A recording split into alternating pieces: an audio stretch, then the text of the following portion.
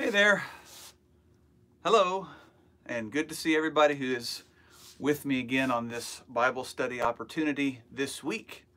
I'm very excited to be with you, and I'm looking forward to a great set of Bible studies this week on the life of Jesus in his final week. Last week we talked some about Jesus' first sermon.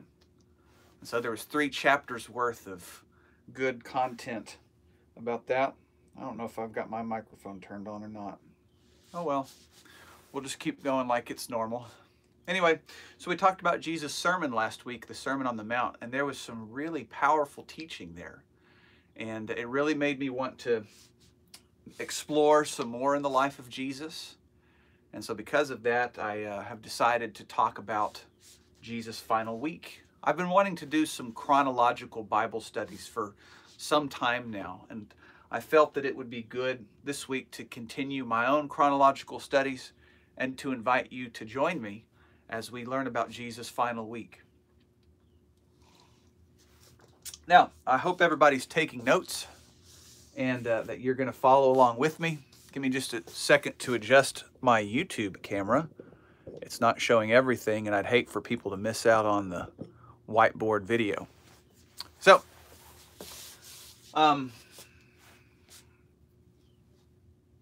this week's series is called Jesus' Final Week, and today we're going to be talking about a triumphal entry, and it's going to be about Jesus' Sunday and Monday before his death, burial, and resurrection.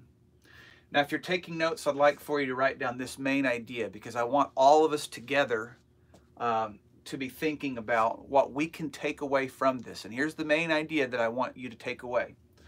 I can see what happened on Sunday and Monday before Jesus died and resurrected. That's pretty simple. But it's important for us to appreciate just the timeline of the things that happened. I mean, we're talking about a super big chunk of the Gospels, right? And I can't give you a percentage off the top of my head, but I would say it's probably somewhere in the 25 or more of the Gospels are related specifically to this last week. And we've gone through Jesus' years of ministry, and here we are at his final week. So I want you to be thinking about that. What's happening that Sunday and Monday before his death and resurrection? Write down these questions. Why did the donkey matter? I don't know yet. Why did the donkey matter? Did Jesus get hangry? Sometimes I get hangry. But did Jesus get hangry? And finally, was this the only temple cleansing? The one that we're going to talk about today. Now, as you get those written down and you get your notes ready to go, I just want to offer these 3 announcements for you.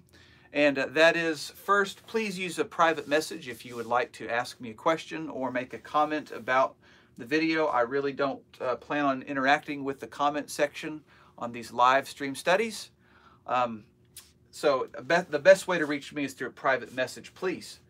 Number 2, I want to do my part to help foster some unity and just show what's available in our brotherhood. We have a lot of very talented people. And so I want you to write down the website christianrepository.com, christianrepository.com. And Christian Repository is a website that Brother Matthew Barnes operates. And man, it's got some great stuff because it's really just meant to be a collection of all of the Brotherhood's resources. One of the things that I use Christian Repository for is Brother Matt has all of Johnny Elmore's Bible study questions. So just chapter by book, chapter by chapter, even verse by verse, a question for each one. So it helps me as a study leader organize my Bible studies so that as I interact with people, I've kind of got questions pre-written out for me. So that was very good. And then finally, I want you to help me beat the algorithms. I've said it in weeks past and I'm saying it again. Please help me beat the algorithms.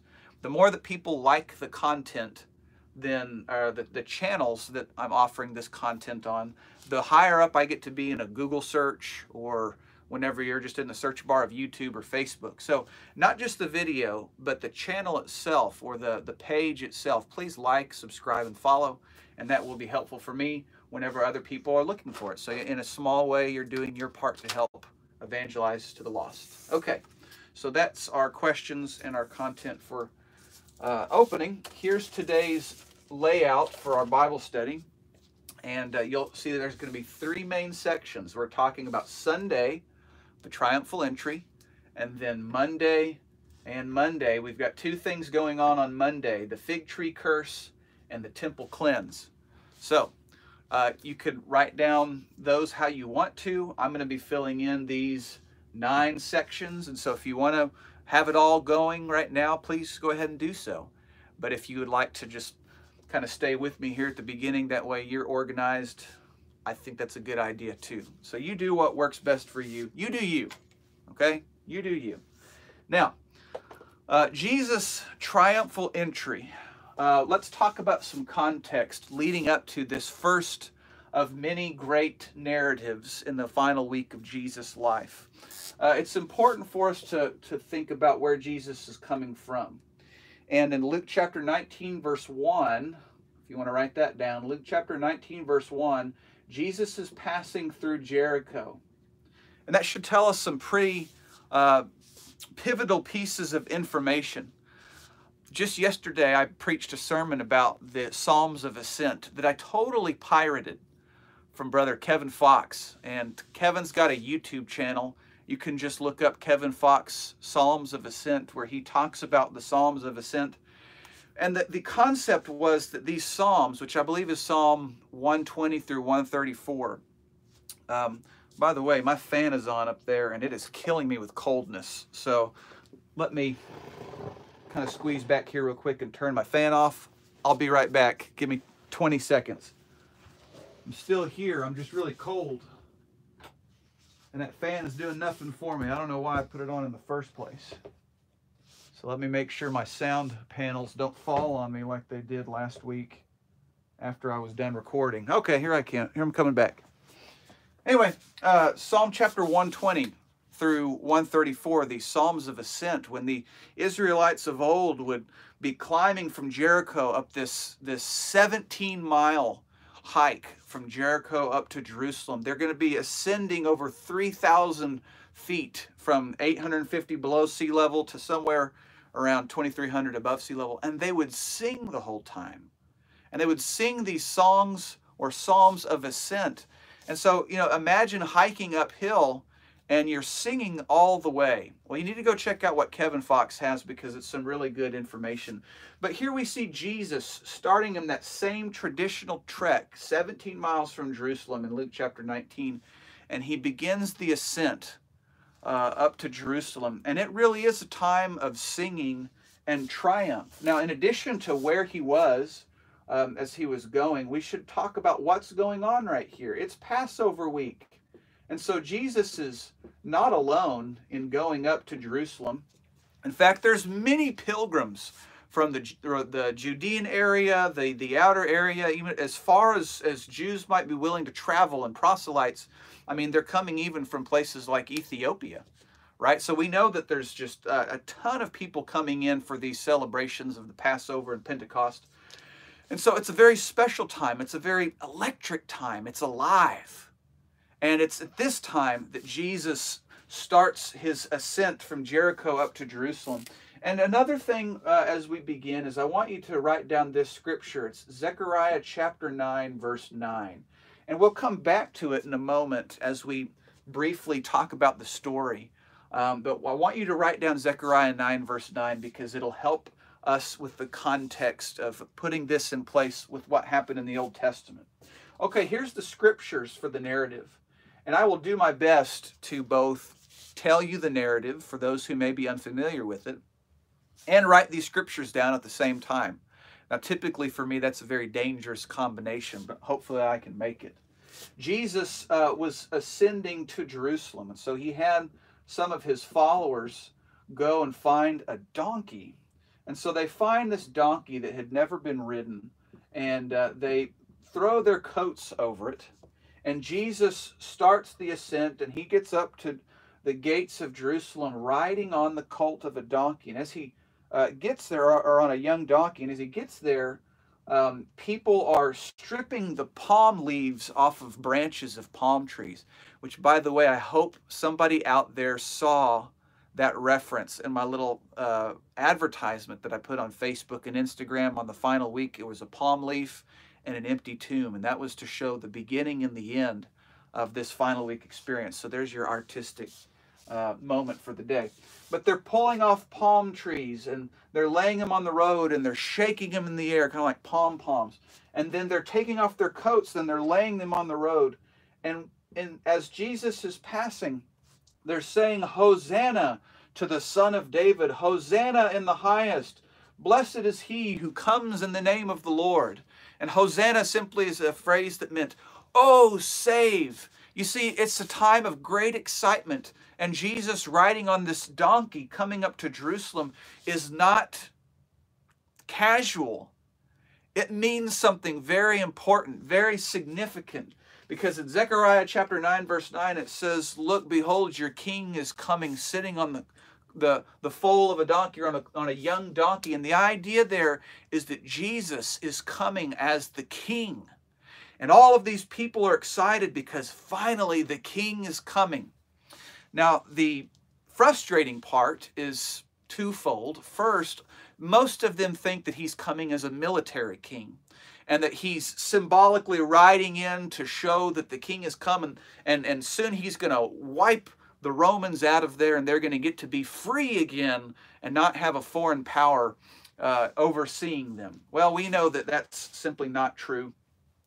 We'll talk about that in the takeaways in just a moment. The other frustrating thing about that, and it's really tragic, is that this same mob of people, this mob of Jerusalem that's shouting, Hosanna to the Son of David, are going to be the ones who are calling for his crucifixion and his death in about 5 more days. Now, that's just tragic to think about that.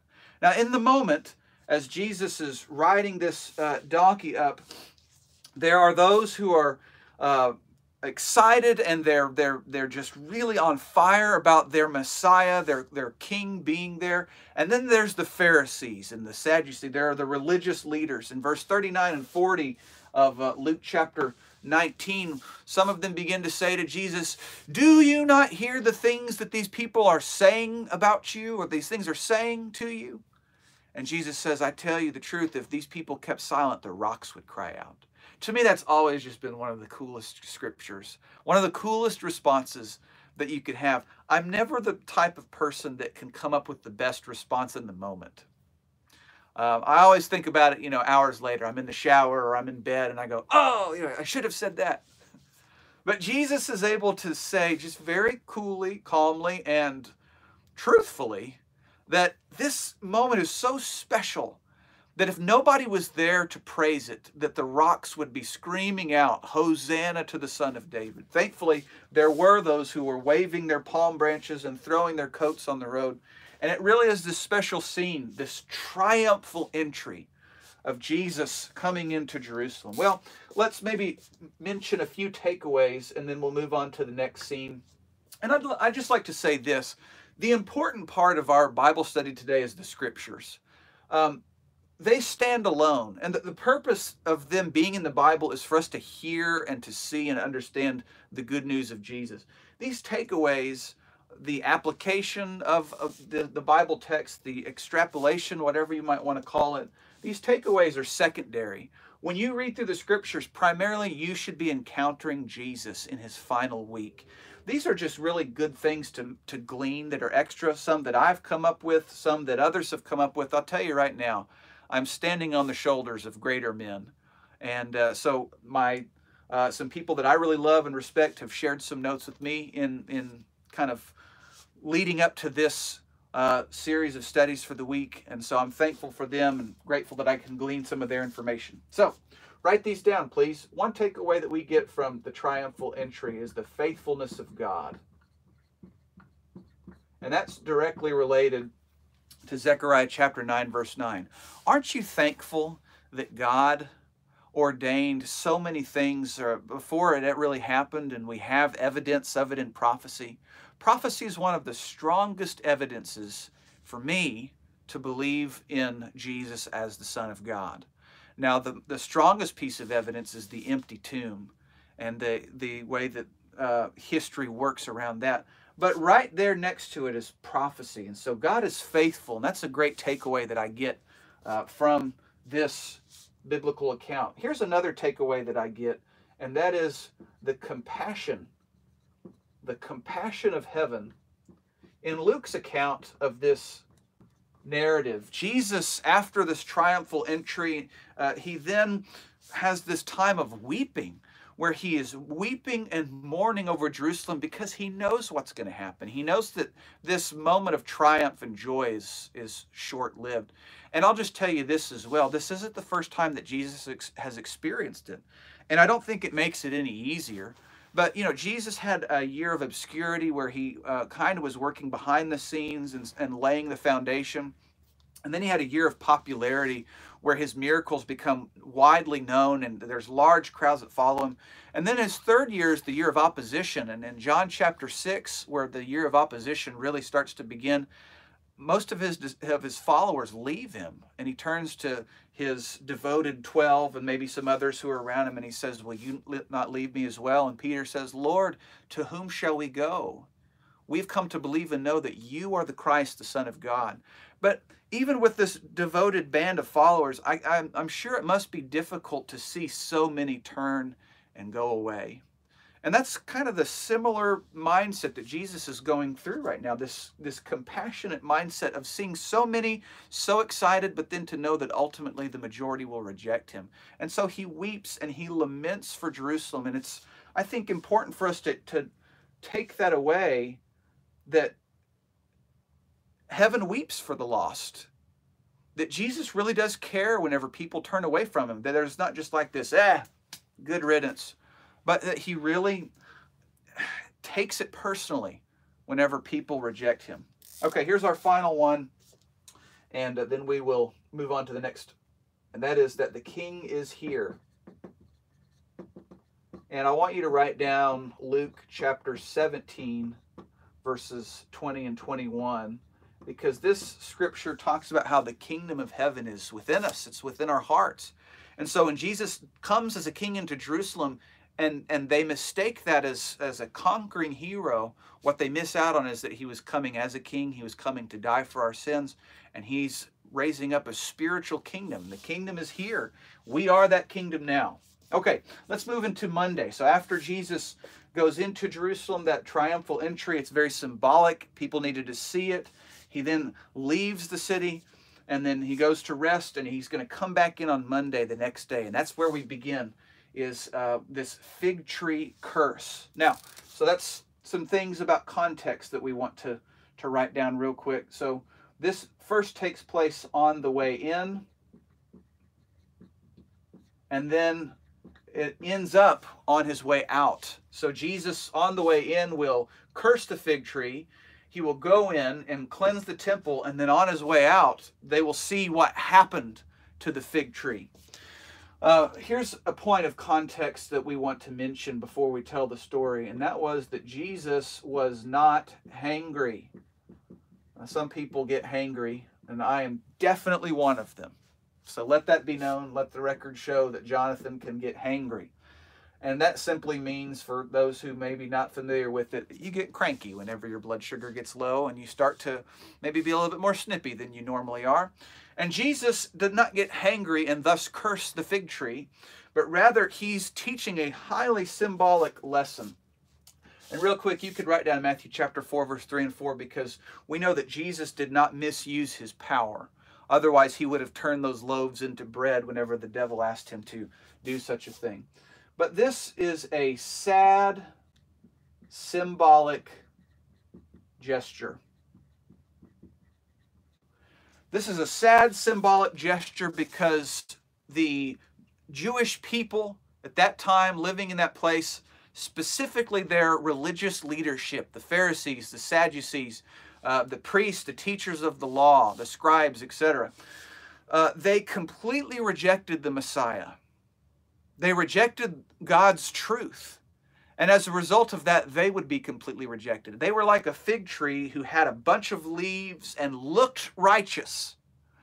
but they were not righteous because they weren't bearing any fruit for the kingdom of heaven.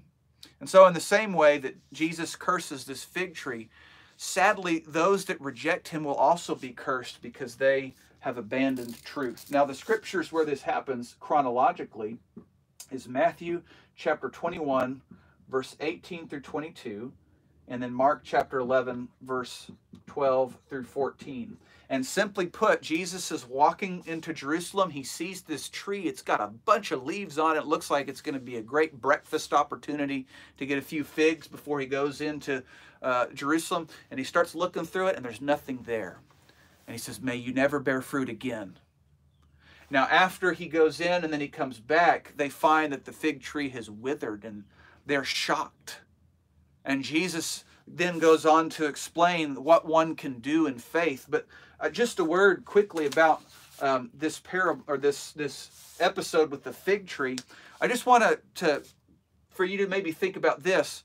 This is the only miracle that is ever done to pronounce judgment. Every other miracle was done in compassion and love and mercy, and the miracles were meant to testify and prove Jesus' power so that people could witness to what he was doing and how he was helping others. But the miracle of the fig tree, the miraculous cursing, was a miracle of judgment. And it is highly unique, but it was also meant to illustrate the sad, symbolic fate of those who had rejected the Messiah. Now, here are some takeaways that we can get from the fig tree curse. All right, so the first one is that you need to practice what you preach. Just like those religious leaders, they said they were righteous. They kind of tooted their own horns as far as how righteous they were, but really, they didn't practice what they preached. And Jesus will talk about them more tomorrow on the Tuesday Bible study, where he has this long day of preaching. And in Matthew 23 specifically, he will really kind of put their feet to the fire because they have not been practicing what they preached. So the second takeaway is that you and I need to bear fruit. And what I'd like to do, is, if you're taking notes, is I want to get you started on a bearing fruit or a spiritual fruit Bible chain. You know, we did Bible chains a few weeks ago. Is that wild to think this is our 4th week of Bible studies together? I'm so thankful that for those who have been able to watch a lot of these, and they've kind of come back week after week, and I get text messages about it, about how helpful they are. I'm thankful for you because it kind of motivates me to want to keep going. That's kind of maybe for another day about my plans, how long I plan to do this. But it's been really good for the past few weeks, and going all the way back to week 1 when we were doing Bible chains. Anyway, I'm thinking about that right now. So here is a bearing fruit Bible chain. I want you to write down Matthew chapter 7, verse 17 through 19. You should be really familiar with that one because we talked about it last week with Jesus' Sermon on the Mount, talking about those who bear fruit, or don't bear fruit, rather. You could write down Luke chapter 13, verse 6 through 9. You could write down John chapter 15, verses 1 through 8. Let's get some ones that are not in the Gospels. Let's write down Romans chapter 7, verse 4. Let's write down Galatians chapter 5, verse 22. I think you can see all those. And there's so much more. There's many more. So you can go to, Google, or if you have eSword like me, and if you don't have eSword, go to my YouTube channel. I have an eSword tutorial. You really need to get eSword, like for real. Go get eSword today. It's free to download. Most of the stuff on it's free. Please go get eSword. But you can just type in fruit, a word search in your Bible, and then you have to sift through it yourself. You're not going to be able to make the search engine take out things that are not in context. But do a Bible chain on bearing fruit, and you'll be very rewarded by it. So as Jesus curses the fig tree, he then goes into the temple. We're still on Monday, right? So it's still Monday. He didn't get a breakfast at the fig tree, so he goes into the temple area. And this is where we have this famous scene of Jesus cleansing the temple. So what I'd like for you to do is maybe write down a few pieces of context with me. Did you know that the temple complex was about 25 acres? It's huge, isn't it? 25 acres worth of temple. Now, you can go to Google and just do a Google image search for Herod's Temple Complex. Herod's Temple Complex. And this is what you'll find. You'll find a little rectangle that's the temple area itself, where they had their holy and most holy place. And then there was the courtyard of the priests, and that's where the priests offered the sacrifices. I know it's kind of small maybe on the whiteboard, but I got to save my space. Then you had this court of the men, and so males could enter this area, and then the court of the women. But this is all Jewish, right? And so there's a big W for women, and there's an M for men, and here's a T for temple. Now, outside of these courts, this biggest complex is a court of the Gentiles. So we'll do, here, I'll just write it right there. Court of the Gentiles. And this is the area where some of the bad things were happening that Jesus really needs to take care of. So what's going on here in this court of the Gentiles? We can see that there were merchants and money changers. Okay, and we know that from Mark chapter 11. So write that down. Mark chapter 11, verse 15 and 16. Now the merchants and money changers are cluttering up this temple area, which is supposed to be, as Jesus will say, a house of prayer, but you've made it into a den of thieves or a den of robbers. And the idea is that these money changers and merchants are kind of swindling travelers. That as people were coming in and they had to exchange in order to get their sacrifice for the Passover, that they were getting fleeced a little bit, no pun intended, with the sheep. But they were getting fleeced financially by those who were changing money. That the merchants were taking this holy place, a place that was designed for prayer, and they were turning it into just a common market and all the sounds of a common market. But here's an additional one. I didn't even know about this, but somebody in their notes had it written down, and so I wanted to share it with you. But there was a lot of shortcuts that people were taking. So if you were in the north of the city going south or east going west, the temple, getting in and out of it was a shortcut instead of kind of going around the long way. And so you've got all these people with their gear and their stuff, and they're just trying to get from one side of the city to the other, who are going through the temple. Now, in the church today, in the Christian movement, we don't have something equivalent to this. So it would be really hard for us to appreciate just exactly what was going on here. But just for the sake of reference, humor me, please. Imagine in the sanctuary where the church has gathered to worship. Imagine if, that sanctuary was basically in a mall. And so you have a room that's devoted to worship.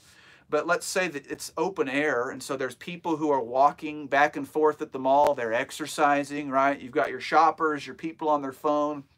And it's just really loud. And then not only that, but you've got people who are shouting what they're selling, all those kiosks in the middle of the mall who are, telling you need to come here so I can exfoliate your fingernails and all that stuff. Anyway, just imagine how difficult it would be to concentrate with all of that background noise. Well, that's in some small way what's going on here. And so write down these scriptures, because this is the place where it mentions these. But in Matthew chapter 21, verse 12 through 17, and the rest, Jesus comes into the temple, and he sees the money changers, he sees the merchants, and he is overcome with emotion, with righteous anger, because of what the temple was supposed to be and what they had turned it into. Now, this isn't the first time he's done this, and that's kind of the wild thing for me, is like, you would think if you were a money changer or a merchant, if you saw Jesus coming in, you would start scooping up your supplies, be like, get out of here, that crazy guy's back. Because in the book of John, I believe chapter 2, he goes in and does the same thing. And he is trying to get the people to see that that which is holy should not be made common. And that which is common should not be made holy. That's one of our takeaways. That's an old point that I learned from Brother Bill Davis a long time ago.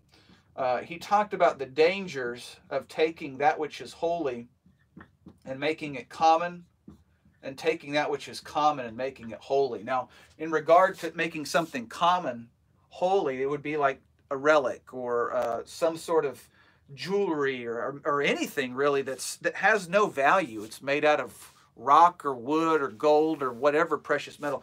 And you embody that item with the holiness that God would have reserved for himself and through a spiritual relationship with him. Likewise, there's the danger of taking that which is holy and making it common. What we offer to God in worship, when we come together in one place, whenever we are communing with the body and the blood of Jesus, when we break from the bread, when we drink from the cup, those are obviously common elements. A cup of grape juice, a loaf of unleavened bread. However, there's a holy aspect to them, and this is what Jesus asked us to do. This is what the Bible has asked us to do. So in that regard, we have to have the mindset of not turning that which is holy into something common. And that's what they've done. They had this holy place where this is where they were supposed to come and offer their sacrifices for sin, and yet they had turned it into a common market. So there's a great takeaway for us and the dangers of it today. Here's one more, or two more rather. It is possible, this is a warning for you and me, it's possible to shut the kingdom on others. When we get so caught up in the busyness of religion, where we are more interested in self-righteousness than on heaven's righteousness, that we can shut the kingdom up, that people would see our self-righteousness, be turned off by our hypocrisy, and not want anything to do with Christianity. You want to know one of my least favorite phrases? I hate the phrase, it's not about religion, it's about relationship, because it's so misguided. I get what they're trying to do. They're trying to get people who have been turned off by religion and maybe some of the things that are self-righteous, and they're saying it's just about a relationship with Jesus. The problem is that what we learned last week in the Sermon on the Mount, Jesus made it pretty clear that we have to pursue the kingdom. We have to be righteous. God's righteous. We have to be filled with his light. We have to be living the life. And the whole being in a relationship but not religious movement tries to erode everything away except for what you believe about Jesus. Now, the blood of Jesus is the cornerstone of our faith. However, Jesus has called us to holy living. So anyway, that's my soapbox moment for the day. But just be careful. It is possible to shut the kingdom on others with self-righteousness, but pursue God's righteousness and do it the right way. Okay, and that's maybe the intro to the final point, and then I'll be done. And that is, it is important to do what is right. Could you imagine the scene where Jesus is going around and he's got this cord and he is just whipping at people and moving them out of there? All these people that had clogged in, they're trying to get to their side. And Jesus, here comes this crazy guy whipping, and he's just throwing over tables. There's coins going everywhere, and people are clamoring after coins, and there's maybe sheep that are baying, and there's doves that are starting to fly all over the place because he's just tearing everything up. First, it's really hard for me to imagine that people are just casually letting that happen. They're just kind of watching, well, there he goes again. But regardless of maybe what their reaction is, the point is Jesus did what was right, even though it was going to be awkward, or it might be upsetting, or people might not like what he was doing, or it would be bad for his ministry or whatever. Jesus did what was right. He did the right thing. It was a house of prayer that had been turned into a den of thieves. And my, admonition to you as we leave this scene, we've gone through Sunday and we've gone through Monday, and Jesus, after he does this and he goes back out and they see the fig tree is cursed, The takeaway for me is that I've got to do the right thing. And that right thing is going to be obeying God, regardless of what everybody else is doing. So if your friends or your family, God forbid, or your neighbors or your community is hating on what God has said to do, then a takeaway from Jesus is that even when everybody was doing what they thought was right, Jesus did what he knew was right. And I hope you'll take that and use it today. Okay, so that's the end of Sunday and Monday, right? And tomorrow is Tuesday, both in our calendar and also in the study. We'll talk about Tuesday, a day of preaching where Jesus deals with a bunch of arguments, and he also delivers some very powerful sermons. So with that in mind, I will go ahead and end the study.